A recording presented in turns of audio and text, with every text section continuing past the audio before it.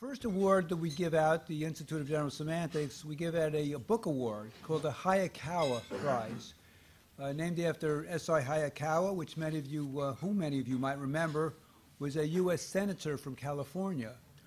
But before he was he's a Republican.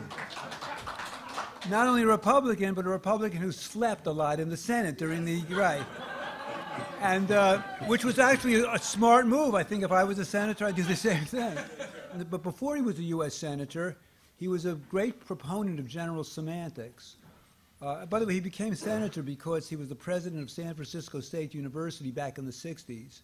And when the students had riots there, he pulled the plug on the speaker so the students couldn't be heard.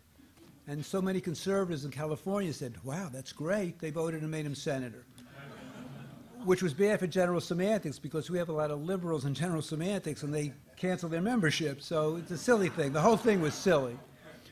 But before S.I. Hayakawa went into politics, he was a big booster of general semantics. He actually wrote a book called Language and Thought in Action, which in the 1940s was a bestseller.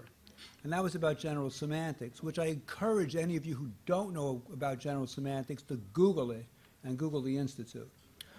So we're going to start the evening by giving the Hayakawa Award, named in Hayakawa's honor. It's a $1,000 prize, and Corey Anton, the vice president of the Institute of General Semantics, will present the award. Corey?